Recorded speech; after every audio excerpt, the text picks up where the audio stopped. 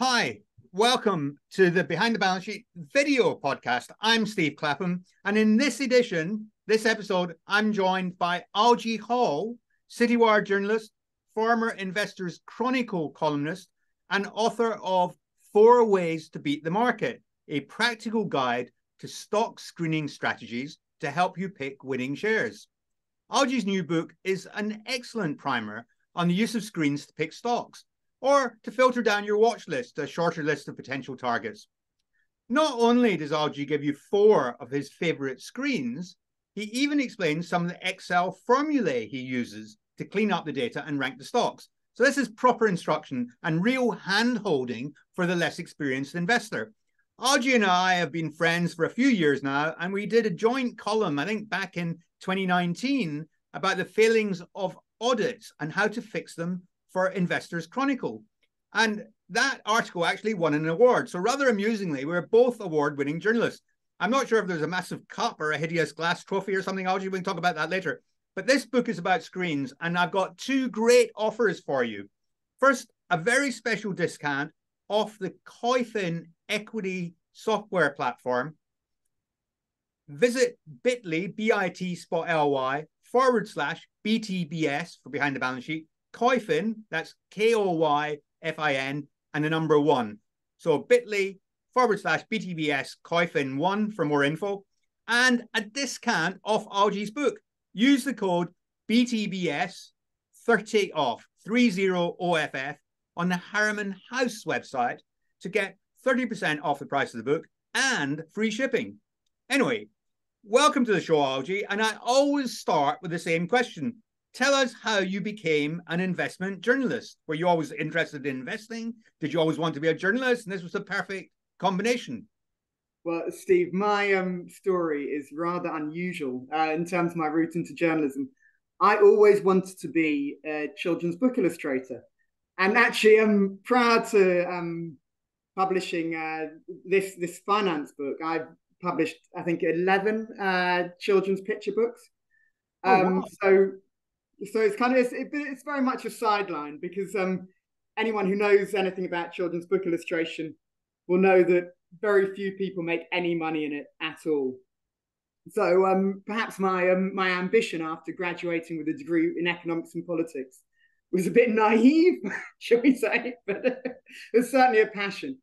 Anyway, so I was looking for a part-time job to so I could fund my my attempts to be an illustrator. And I came across this advert in the Hammond High local newspaper, a TV production company looking for a part-time bookkeeper and PA, which I thought, well, I can do that, I can do that easily.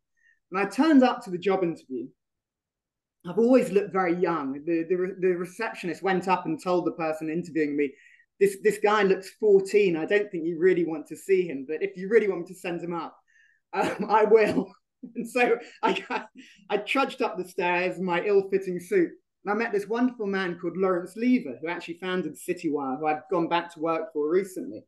And he immediately looked at my CV with all my kind of, academic record on it, and kind of said, oh wow, I'm going to employ you. And he got me writing for him for the Investment Trust newsletter, and he got me researching stocks for him for a fairly small fund that he was running at the time. And I loved it. And I remember having this moment thinking, if I could just research stocks, is my career. Obviously I want to be an illustrator also, but if I can do this, it'd be wonderful. This is something I found, something which just actually really fascinates me and gels with me. And I never set out to be a writer, but I loved the writing process as well. It all came as a bit of a surprise to me, and really everything went from there. Oh, cool. That's a lovely story. And why write a book? Was it because you wanted to share knowledge or make some extra cash, see your name on the Waterstones bookshelf, or a bit? Well, obviously you've seen your name on the Waterstones bookshelf 11 times already, so probably it wasn't that. Well, what made you want to write a book? Because it's quite a painful process, right? Yeah, it is. I mean, I am actually a kind of book writing obsessive. So I don't know what it is about books, but I just I love books. So I mean, I've done all these picture books, and doing a finance book appeals to me on that level. But I think more seriously, perhaps, I was I did the stock screening column for 10 years at the Investors Chronicle. And after about year 5, I mean, I think the first thing to say is that, I started it, and I had, perhaps some naive expectations that, if I really applied grounded investment principles, then these screens should outperform. I wasn't expecting every share highlighted to be one which was a winner. It was very much, stock screens I always view as a basis for ideas for further research. But my view was, it should all come out in the wash and there should be outperformance. And what actually happened was far better than I ever expected, because the outperformance, was, really exceptional from quite early on. Then obviously it's compounded over those 10 years. And in about year 5, I think it was, this wonderful editor who edited my book called Craig Pearce approached me from Harriman House and said, we'd be interested in you writing a book on stock screening if you'd like to. And I felt it was too early, basically. I felt, 5 years. Actually, we're recovering from the great financial crisis, and I kind of thought, I just don't really have anything to say on 5 years of data, which I think is interesting. And then it got to around year 10, and I was thinking about, moving on from the Investors Chronicle. And, over that time, you learn things all the time in investing, which is what makes it just so wonderful and fascinating. So I went back to him and said, I'm going to have a 10-year record for all of these. And, I really, know and love, the stories behind, the most important 4 kind of, strategies, which essentially probably ran through most of the successful stock screens that I was running. And so we decided I'd write a book. So it's kind of, this 10-year experience. And probably, you could throw in the 15 years before that, because, knowledge is just, cumulative. I think people talk about compounding knowledge nowadays. Compounding such a much loved concept. But so it was really lovely to basically have, this book to, put all of that into.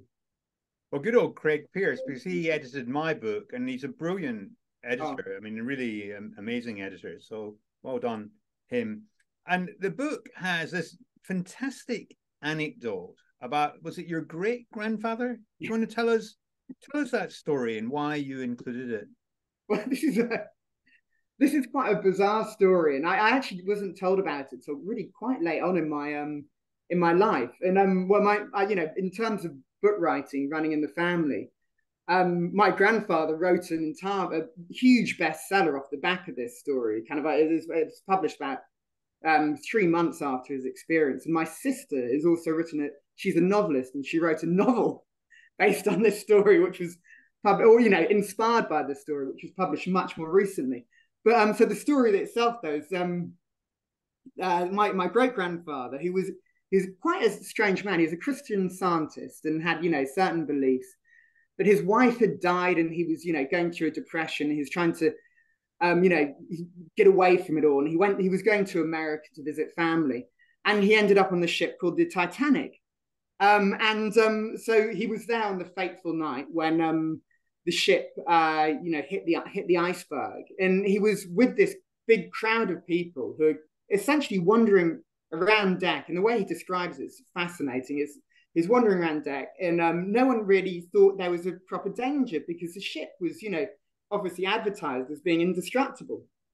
And he was with this crowd, and he just decided to walk in the other direction. And he just carried on walking, and he was called into a lifeboat because there are no more women and children to fill it. I mean, he was a second-class passenger, so obviously the first-class passengers were evacuated, and then everyone else, it was women and children first. So, as a second-class male on that ship, you were very unlikely to survive. And he just lucked upon a lifeboat with spaces in.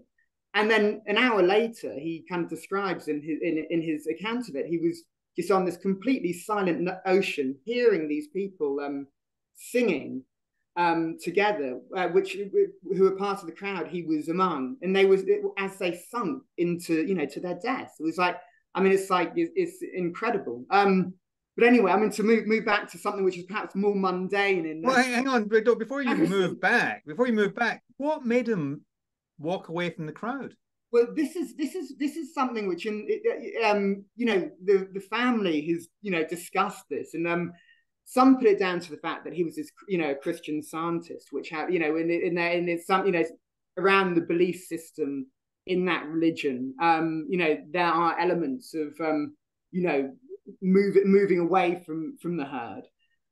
So that could be. He also, in his account, he talks about having a memory about the way the ship was tilted slightly to one side, and potentially that could have been why he did it. But I mean, he didn't know really was the ultimate thing. But it was just an urge which took him, I suppose. And maybe there was some kind of slight survival instinct in there. It's like do I actually want to be with a big crowd during a traumatic time, which I think probably actually segues into the investment point,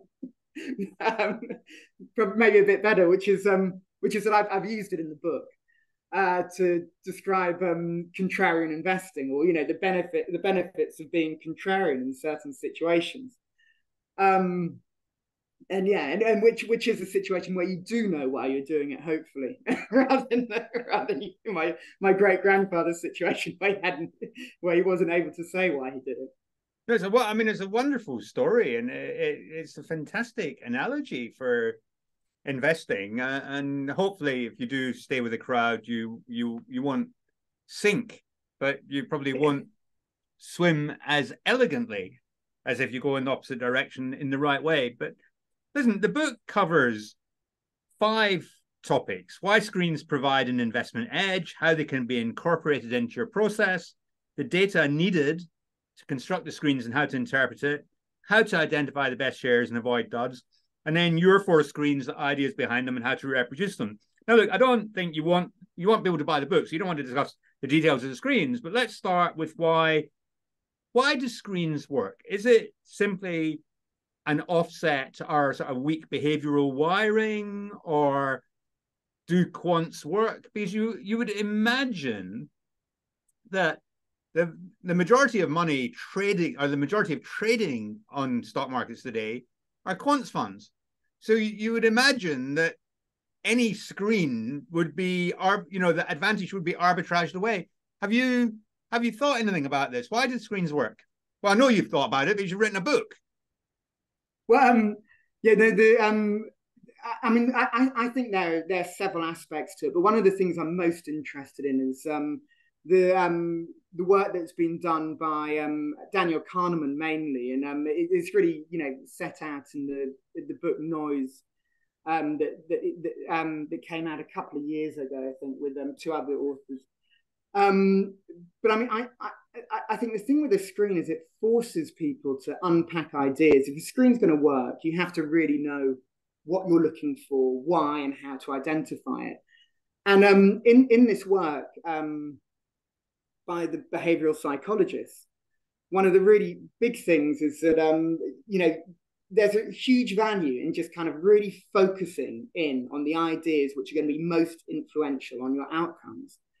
And that's something that everyone should do. There's all endless advice about you should write things down, you should reassess what you wrote down, you should modify it for new information, but you should always stay focused on those things which really matter, because we know psychologically we're set up to put the wrong value on information, and especially when we're looking at information that confirms our view on something, we're going to put the wrong value on it. And if there's information which is really arresting and dramatic, we're going to put the wrong value on it. And so when you're trying to weigh up the probabilities of an investment being successful or not, this is deadly stuff. You need a framework, and also the psychologists find knowing that these are psychological problems won't solve the problems. You need a framework in order to put those ideas into practice.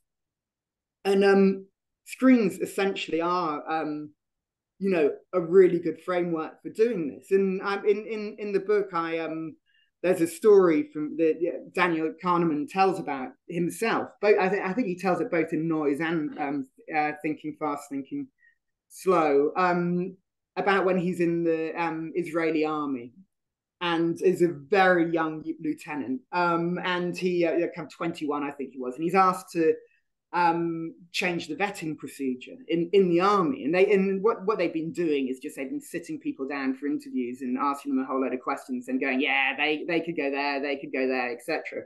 And what he does, he's kind of read up on this amazing study by another psychologist called Paul Meehl. And he says, okay, what we have to do is just be systematic. What are the important things which are going to tell us where these people should go? We're going to assess them individually and score them. And so he did that. And then he after doing that, though, it was beginning to work, but he faced a mutiny from the assessors because these people were really put out because they'd been turned into, robots. And it was like, absolutely frightful. They weren't going to do it anymore. And who was he? He was 21 years old. He's like, why should I listen to you? And so what he did then, he kind of just introduced a test, a holistic test, as he called it, at the end of the process. Close your eyes and you give your own score. And it was, it's kind of, he thought this would just be terrible again. But what he actually found at the end of it was that was the most informative score out of all the scores that they were putting together in this interview process. So that was doing more to improve it than even the scoring of the individual points. And the conclusion, which, he drew and, I think has stuck with really throughout his career, is that if you are very systematic and assess things systematically, having decided on what's important beforehand, you are going to make a far better decision based using your intuition added into the mix afterwards.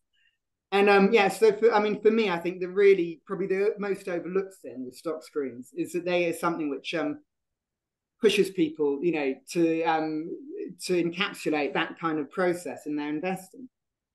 It's interesting. It's a bit like I suppose a good analogy would be chess. So man plus machine beats machine or man alone.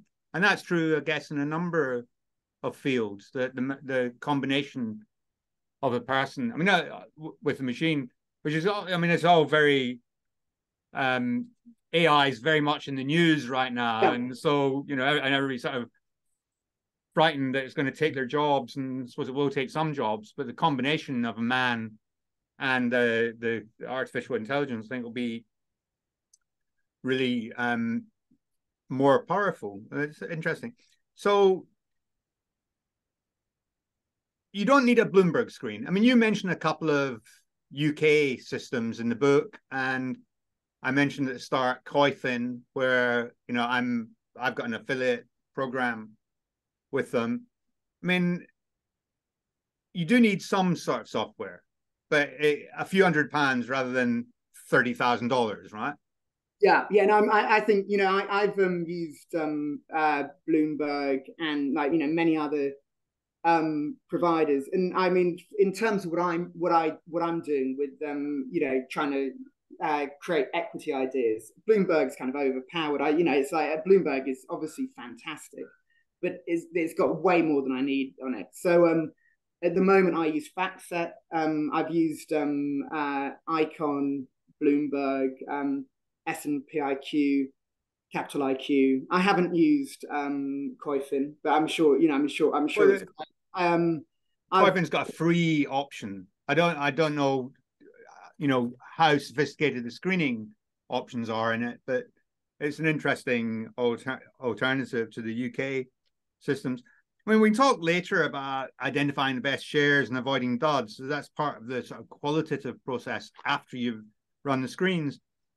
But before we get to that, I've got a number of other questions. The obvious one is, do we need to? I mean, won't the screens just work on their own without any further subjective filters? I mean, you said at the start that the screens collectively spat out an outperforming set of stocks. So do we need to do anything more? I mean, we just run the screens and I would say, I mean, I don't know. I think if you're a professional investor, you could look into, you could look at that as a possible option. But I think for most investors, what what you're faced with are drawdowns in periods of underperformance with any screening strategy. And once you get that, where do you go? What are you going to tell yourself? Because you haven't actually got to know any of your investments. And I think that is the most dangerous position to put yourself in. So, I mean, in theory, you could run the screens and only pick out the winners, that, and then you'd improve your performance. But I don't think that's the main argument. I think the main argument is that, when your back is against a wall, that is when you have to, that's when you're going to really find out about your character. And if you don't actually know, what you're doing, and I mean, you may know the strategy, you may understand and appreciate the strategy, but you've got to know, I think for most people at least, you've got to know the next level down, which is the stocks you're holding, how they're responding to whatever the adverse circumstances are, which is making the market, throw wobbly. And that's where your psychological behavioral edge is. It's not in the fact that you just kind of bought, 5 stocks, which were spat out a screen. So I think, your screens are, potentially very dangerous if you, if you're just following them blindly. So I mean, yeah, I'd always recommend them as a starting point for research. No, it's interesting because you mentioned the book, and some years the screen didn't produce enough good ideas. And I remember this happening in 2008 to some of the quants, and it was like, oh shit, we're having, X standard deviation events every day. I think I remember the Goldman Sachs CFO saying something like, this isn't meant to happen. We're getting 1 in 100-year events daily, but so it really caused chaos. You say in the book, market conditions change over time. The screens have to adapt. So my question is really, what did you do to tweak your screens? How did you approach that? And how should the layperson, so the sort of regular bloke in the street that hasn't got 10 years of experience running screens, how should they think about this? Because, that's one of the things that it doesn't work all the time. So you do need to understand what you do when it's not working. Yeah, no, absolutely. So I mean, I guess there are 2 things in terms of, I suppose, first of all, what I do to adapt screens. I mean, I think, it's interesting actually, if I can even go back a little bit further in terms of, the way quants use all the empirical research around, what has worked historically in markets. Because, I always look at, the work of quants, and I find it amazing. But I also find it hard to, be completely comfy with, because I kind of think, if you're a quant, you're looking for an arrow pointing in a kind of straight direction. But I always see that arrow pointing down a kind of very bendy path kind of thing. Things change all the time. Yeah. And, just because price to book was the way to do value investing for, X many years up to, a couple of decades ago, there are very good reasons to think don't go near price to book now, because, the nature of balance sheets and businesses have changed, massively, and it's going to lead you down, it's going to lead you in the wrong direction. So, lead you to Vodafone. Oh yeah, God. I mean, yeah, it's there's and also the most valuable assets companies have now, the intangible stuff, is not on the books. It's not there's no home for it. So it's like you can't use it. You're not, if you want to compare all the stocks in the market, or even just a reasonably broad swathe, that's no good for you. So so there's that side of adapting to things, but then also the market just changes, even if your basic inputs remain valid. And I suppose the best example in the book was the quality screen that I've got in there, because when I started, it was 2011, and you could get quality stocks for not very much money. So I shoved in the price to earnings growth ratio, because you could, it was throwing up cheap quality growth plays. Brilliant. What more could you want? And sure enough, I think the first 3 or 4 years, it was extremely brilliant. And then I started to get back, results from the screen. You could just tell they weren't, it's like, it's getting house builders in there and stocks like that. And it's like, yeah, sure, they've got a very high return on capital, but that's because they're just going through a slightly sweet spot now. It's like, it's coming, the reasons are clear. These are cyclicals. They're not quality. And around that time, I also had I was running a Zulu principle screen based on the work of Jim Slater, and I had relaxed his quality criteria because I was so fixated on valuation. I got a letter from him saying, "You're doing this wrong. It's like you shouldn't be relaxing value. It's like you've got to double down on quality when things start to get more expensive." And it was like, it's kind of, he was, I've always regarded that book as absolutely brilliant. And so, and it was like, oh, I wrote back, say, oh, thank you so much, Mr. Slater. It's wonderful to hear from you. And I will do absolutely as you say.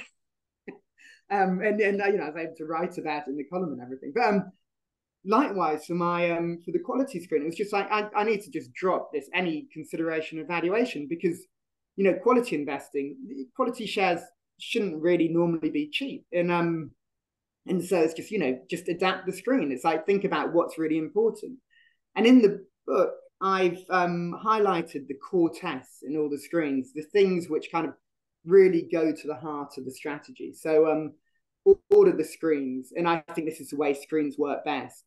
You know what you're kind of what you're really going for. The kind of central thing you're looking for, but then you need supporting tests to kind of try and make sure what you're homing in on is genuinely the right stuff, because a lot of stocks can based on core tests look like they're the real deal, and then you look at them and you waste time, and they're clearly actually doing something else, spitting out the numbers for another reason. So I kind of highlight those core tests, and then my main advice is if you need to boost your boost your output, just slightly relax the number of the non-core tests a stock needs to pass to get you to actually have a proper look at it.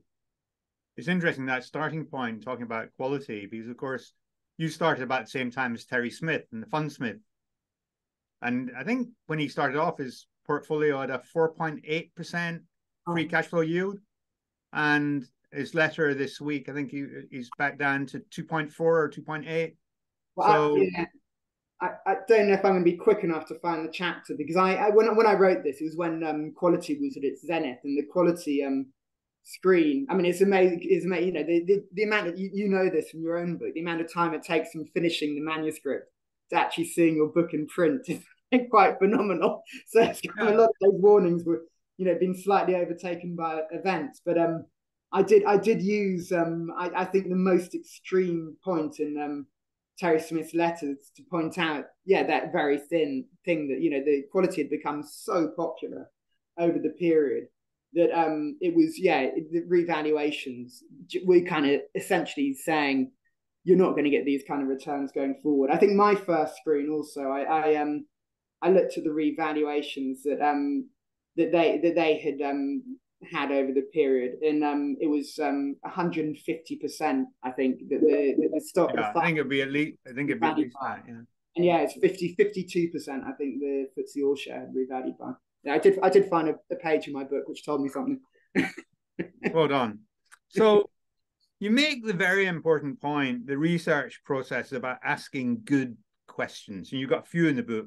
So the first one is, what does the company do? Well, I think we kind of know how to figure that out. But the second one is the company special? And this is quite an interesting one. So you say, does the company have a moat? Is management good? Does the financial performance suggest the company is special? High margins, high returns on capital, strong cash conversion over time. I mean, what did you leave out? I mean, when you're thinking about moats and is the company special, were the things that you thought, oh, that would be interesting, and it didn't work? Or how did you decide in the criteria that you selected? Oh, well, I mean, I suppose the biggest omission in terms of the quality screen in the book in particular, and this is because I don't think it works so well with screening. It's mentioned in other sections of the book, but I think people don't look at asset turn very much when assessing quality. And obviously everyone knows Amazon and Costco and companies like that which have amazing asset turn. So I think in terms of the actual screen itself, which does that thing of looking for something special, asset turn is something that isn't in there, and I think is generally neglected a lot more by investors when trying to look for quality stocks, because obviously a high margin is a great indicator of quality, because it's like, because the company has something and someone's willing to pay up for it. Yeah. But, I mean, but it could have cost you a fortune to invest in. So it's like, so actually that doesn't mean anything. But so which is where the asset turn comes in. But equally, I mean, obviously, you look at Costco. If you can just keep on selling huge amounts from your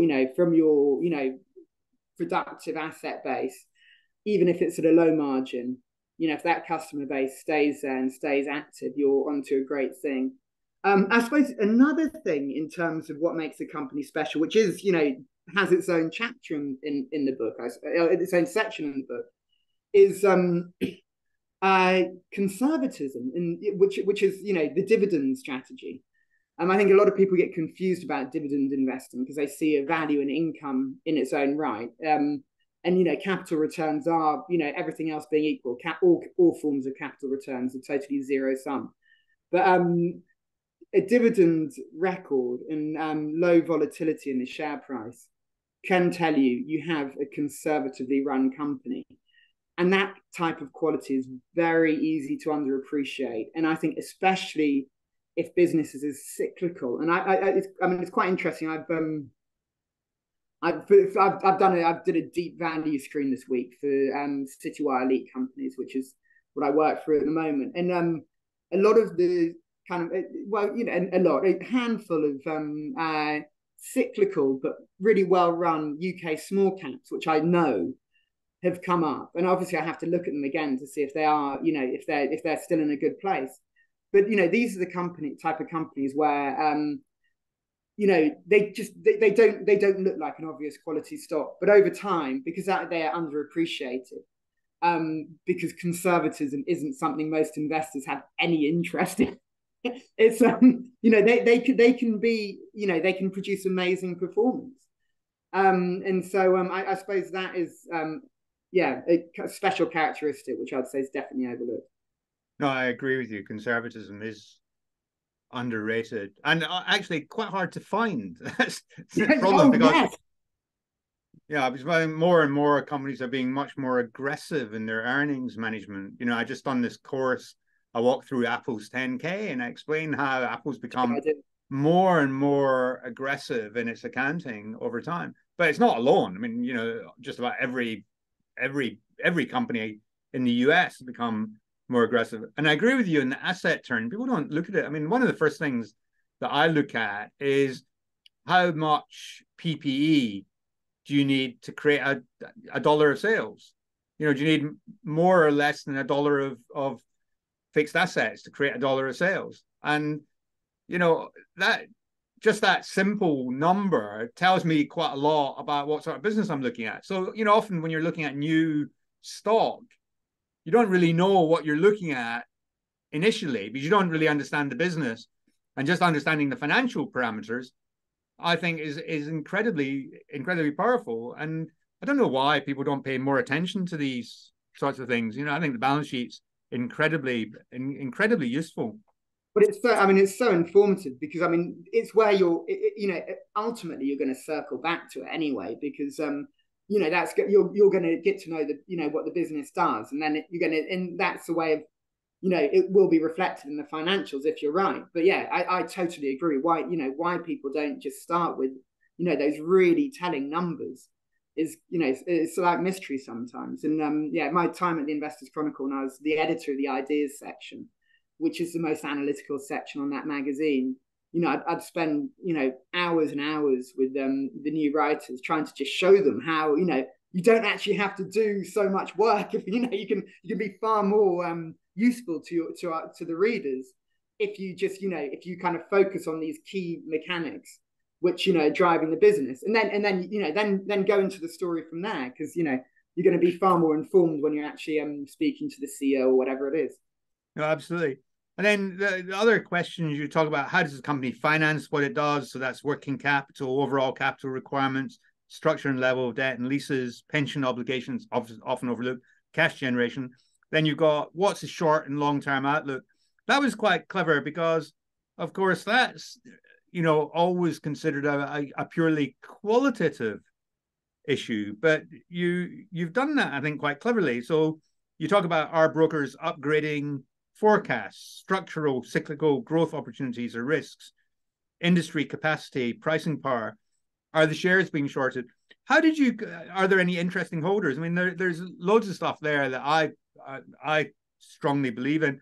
How did you come up with these criteria? I mean, well, I suppose the advantage I had writing that section of the book is that these were the things I've been kind of drilling Investor Chronicle writers with for, ages. So you end up kind of you're like a magpie when you're trying to research stocks, anything useful, and any shorthand you can get, which will kind of it doesn't have to be the actual thing. It can be a proxy for the actual thing. So I know from your book has wonderful lists of all these things people can look out for, and I know you're a fan of upgrades as well, which I think that's such a powerful way to come actually get behind there's something going on. You won't know what it is exactly immediately, but there's a problem with that, Algy, because how does the average man in the street know that a stock's getting upgraded?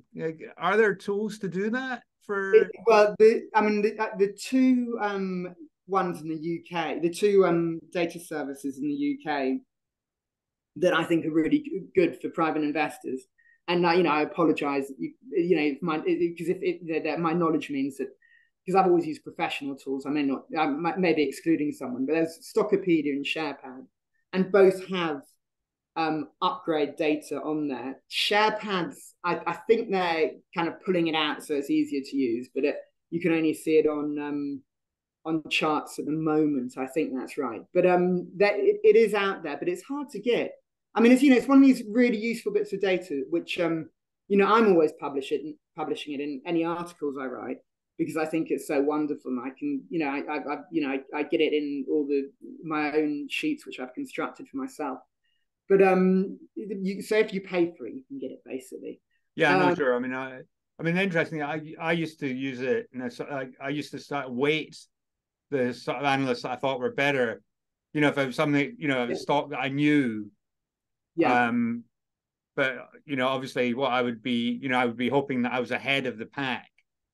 So if I own something and my forecasts weren't higher than the street, I would kind of worry. And if they were, sometimes the street would be catching up, and I wouldn't be raising my projections at the same rate. And then that was kind of like a second derivative thing. Oh, right. Well, maybe this isn't. Maybe we're nearing the end of this story rather than the beginning of this story. It often happen, once you own the stock for a couple of years, you kind of, buying cheap stocks and trying to, make a big return out of a re-rating and revaluation, often, it's got a limited life. You can't do it. You can't own them forever. Often they're not that great quality stocks. They've just been overlooked. Yeah, what a fascinating. That's a great process. Obviously, it needs to be someone like you doing it has kind of deep analytical kind of like understanding of the company. But yeah, no, that's really fascinating. And then your last question in the light of points 1 to 4, is there a valuation case? And you say consider free cash flow yield, EV to EBIT, EV to NOPAT, EV to sales, price to book. No EV, EBITDA, Algy. Well, the private equity people will be going, oh, this is a rubbish book. I mean, he doesn't know. So tell me why you haven't put, I'm so pleased EV, EBITDA, but tell the viewers why. I suppose, listen, you can use anything. I'm not kind of like being prescriptive. And I was talking down price to book. Obviously, price to book, if you're dealing with a real estate stock or a house builder or something like that, or a bank, that's your go-to. So EV EBITDA, it's just like if you're leaving out the DAR bit, like what well, you're making some big assumptions kind of thing. Yeah. It's like, so I'd just prefer to use if you can get a decent free cash flow number, or you're going to be far better off, because the depreciation and amortization, they're really important numbers. But and also, then you have that thing that, people aren't made to account for their intangibles as assets; they're made to account for them as costs. So actually, that bit of the accounts is far less informative when making comparisons than you'd think, kind of thing, because it's like, it's only telling you about the tangible assets mainly, and probably acquired goodwill as well. So yeah, I mean, I just don't think it's such a great number. And the earnings number, again, I think for similar reasons. I mean, they're so ubiquitous as well. It's like, everything which is in there is being so scrutinized, it's probably become worthless. But the earnings number just, it's kind of, it's potentially, a really good guide to, the narrative around the financial year. But it's, it's so looked at and so manicured. And there has to be manicured because people are explaining, the matching exercise that's happened during the year. So, I have, sympathy for that. But I just think it's far, less useful than some of the other numbers people can look at. And I don't know if in my list, I imagine there would be EV to sales, which yeah, I know you've got yeah. EV to sales. I mean, I was quite surprised that you didn't use PE, because I would have thought that would be quite a useful screening input. But I mean, well, the interesting thing actually is that a lot of my experience with stock screens kind of confirms some of these things. So I mean, because I did a lot of guru screens in my column, and some of them are really quite old. So I suppose a good example actually is the Joel Greenblatt screen, his magic formula, that really simple screen which looks at valuation and quality, and he does it based on earnings in his book. And actually, it did do all right in the UK. So this, there was like some of the other screens which looked more at earnings, such as the David Drummond screen, like really were, I thought, dodgy kind of thing in terms of their output quite often. But the Greenblatt screen, the earnings version I then did a version based on cash, so free cash flow yield and CROCI, so your cash return on capital employed. And that did so much better than the earnings version. And I was doing it thinking, cash is lumpy. So, if I'm using free cash flow yield, probably the results, won't be so good because, and this is all written up in the column and everything. Because, we'll just be seeing companies which have, lucked out on, they've had some cash windfall that year, which they won't be getting again. But the reality was that cash screen did, brilliantly well, and it was just avoiding some of those accounting issues which make earnings numbers and also balance sheet numbers. I mean, I was using a balance sheet number in capital invested, but it was just dodging some of those issues and just spat out like created really much stronger performance. So I think I did feel by the time I came to writing the book that not only was I skeptical on the value of earnings, just based on the issues that I knew about, but the actual screens that I'd been running kind of confirmed it to an extent. Interesting. And it's not just about fundamentals. I mean, I think too many analysts ignore the technical factors and don't worry about things like the stock's momentum. And funny, Anthony Bolton emailed me this week, and I'd sent him a copy of my book. I bumped into him and I said, I'd love to send you a copy of the book, see what you think. And I was really surprised. I mean, I just sent him a copy of the book because I've been a great fan and admirer of his. I was an investor in his fund, and I loved his book. And I was very surprised. He emailed me and gave me this long criticism. I mean, it was very nice. He said, I agree with this, and actually I did this slightly differently. And I mean, he always likes to look for technical confirmation. So there's a great investor. And I've always thought, the share price is a really useful piece of information. We don't want that technical charting. Oh, that's all rubbish, But actually, there's a reason why a share does well, that more people are buying it than they're selling it. And you ask yourself, well, why is that? I mean, not saying that that you should be religious about it, but there's a lot of people that pay a lot of attention to these things. So you'd be silly just to completely ignore it. So tell us about what sort of technical factors, momentum factors you use, and why you use them, and what you picked and what you dismissed.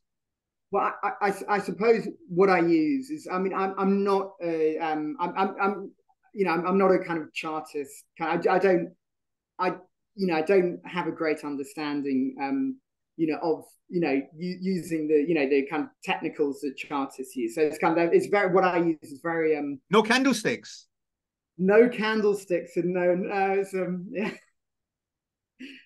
Mostly just plain old line graphs I'd look at. But in the book, I mean, I just use straightforward price momentum coupled with earnings momentum based on forecast upgrades and forecast growth. But the screen I use, I just look at persistent momentum over several time periods, which can potentially just boil down to a very recent time period. But the idea is, if you have a story, if you have upgrades stretching a decent way into the future, and you can see momentum going a decent way into the past. I mean, 12 months is as far as, I think it's worth going, but the screen I use goes to that. Then you bring them together, and it should give you a really, that it should shine a light on those stocks where people are excited, and they're excited for a reason. Because I mean, I think that's with momentum, the really hard part of it is that most of us want to jump onto the story when it's almost played out. We're kind of, our instinct, the human instinct, is to be, the last one through the door and then suffer the full drawdown. With momentum, drawdowns can be awful. But so the idea is just kind of, marrying together lots of different types of momentum, and price momentum being a very important part of it. And I always put great onus on 3-month momentum. And I just the reason for that is, I've forgotten when. It was when ABN AMRO used to put out their yearbook, and there was a massive study on momentum investment across all asset classes, and I was fascinated by it, and I picked over it and just tried to figure out, in terms of, what makes sense in terms of cost, and in terms of, period to follow. How, I was thinking about it in terms of pure momentum. What makes sense in terms of the period to watch out for, and what makes sense in terms of the holding period. And for me, the optimal thing from that research, and it was only, vague, was 3-month price, 1-year holding period, which I also had a screen back at the IC. Actually, that screen was 3 month. But yeah, and so yeah, 3-month momentum, I think, is incredibly powerful. And also, if you look at it in terms of market recoveries, which I did some work trying to figure it out historically, it's not at all bad in terms of telling you when a market has gone beyond that kind of slightly skittish phase, and it's gone up, but it's going to come back down again. Once you're 3 months in, you're far more likely to be riding a meaningful recovery, and maybe into the next bull market.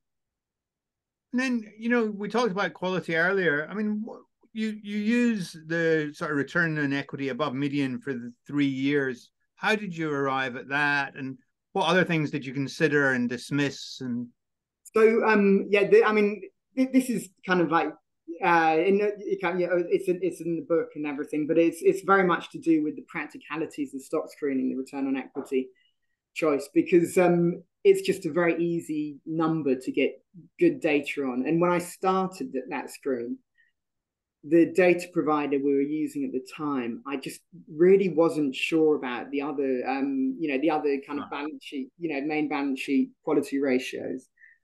And so I kind of, I ummed and ahed. And return on equity, obviously, its great weakness is that you can really jazz it up by just taking on loads of debt, which kind of undermines especially the quality argument. especially the last 10 years, right? Because debt was very cheap. Yeah. Yeah, and we're learning the consequences of that for some Thames Water would be a good return on equity. Yeah. So so that brings me on to the next thing I was going to say, Steve, beautifully. So I married it with a debt test, just a debt to make sure the balance sheet was in decent nick. And that does exclude certain companies, because Thames Water, the argument you'd make for it, or I suppose less geared utilities really, the argument you'd make is that, these are very solid earning, income streams. So leverage them up, this debt is a friend to equity holders if it's done right. And the earnings are stable enough. So the screen misses out on that type of, quality play. But it's also, there are other ways to get to that kind of, just stable defensive business. And the type of quality that the screen's looking for is kind of really great companies, rather than ones which are kind of protected by that kind of defensive positioning. And I loved you talk about value investing lessons. So you mentioned regression to the mean is ubiquitous force that influences the trading of companies and the valuation of their shares. When companies do badly, investors tend to become excessively pessimistic. Capitulation can create amazing bargains. Contrarian investing is very risky. Intangible accounting standards have created major problems for additional valuation measures based on profits and book value. I think that's a really good encapsulation of the lessons from value investing. But why do you think screens are a solution to these problems, or in what way can screens help overcome those issues?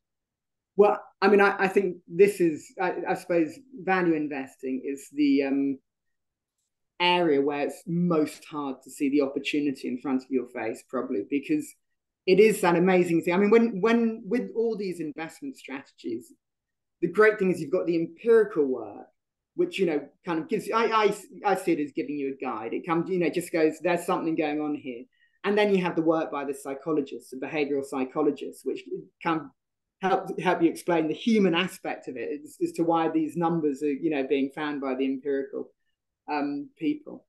And when it comes to value investing, you're going to hate the stock probably. It's kind of you're that's the point. It's kind of like there's lots to hate, and when we hate things, or when we found things to dislike about situations, it's we just think that's how it is. And it's the same, so there's the opposite side, which is growth investing. People who look at growth and don't pay any attention to quality and follow the story, they're routinely overpaying, because we get seduced by great stories, and we always think the quality will follow. Of course it will. Pelton and whatever else. So anyway, so you need to really be shaken out of the stupor when it comes to looking at value stocks. And it's kind of, it doesn't mean everything's going to you need to kind of completely throw away your qualms about these kind of situations, but you do there's situations where almost by definition you need to look at them with fresh eyes and say, yeah, but what if this company can regain the form it was in prior to XYZ happening? Yeah, no, that's very, very sensible. So do you want to tell people where they can find you, and I'll wrap up and remind people about the book offer? Sure. Oh, brilliant. Okay, sure, Steve. So yes, where they can find me is I'm going to give a bit of a plug for the project I'm working on now. I hope you don't mind.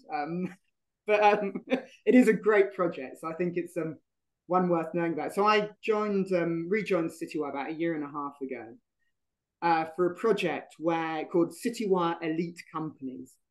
And what we've done, we've got the holdings data of all the kind of about 5% of the best fund managers in the world. And we've created a method to rank the shares by how much conviction those managers have in aggregate in those stocks. And we followed a lot of academic research to make sure our methodology is smart. And we've kind of created what we think is a really smart methodology for aggregating, which has been approved by AKG, who are independent actuaries.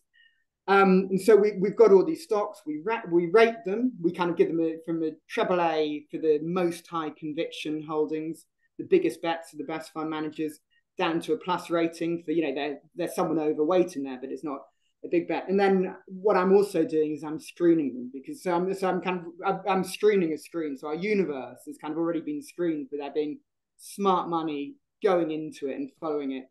And then we're doing lots of interesting screens, more so just highlighting, the rankings. So I think our top 10, we've just reached a year following the top 10, which we reshuffle quarterly. And they produced a total return of 42% at a time when the MSCI produced 18% as a total return. Oh, that's amazing.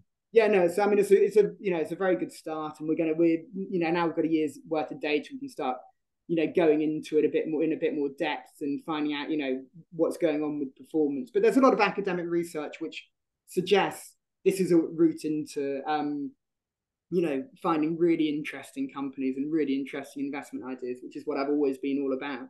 So yeah, that's Citywire Elite Companies, and that's a subscription service.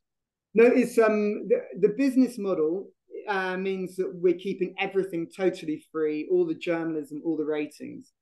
So we've got a model which means that we want people to look and use the ratings, especially professional investors. We've got a big audience of professional investors at Citywire, which is really, why it's really exciting for Citywire to be launching a project where it's rating companies. So, it's fascinating. That sounds. Go and have a look, kind of use the tool and find out, what companies are, ticking cool. all the. Algy, thanks so much for coming on the show, sharing these helpful insights into stock screening. The book genuinely is a useful tool for anyone interested in using screens as a way to find stock ideas and as a filtering method to find stocks for further exploration. If you'd like to use screens, don't forget we've got a great offer of a very special discount off Koyfin. Visit bit.ly/BTBS Koyfin1. That's KOYFIN, the number 1, for more info. And you can use the code BTBS30 off, 30OFF, on the Harman House website. And that will get you, 30% off the price of the book and free shipping. My only reservation about the book, and it certainly doesn't imply any criticism, it covers this 10-year bull market to the end of 2021, with only the pandemic-induced sharp drawdown in March 2020. So like anything covering that period, there's a sort of uncertainty about how applicable it will be to the next decade.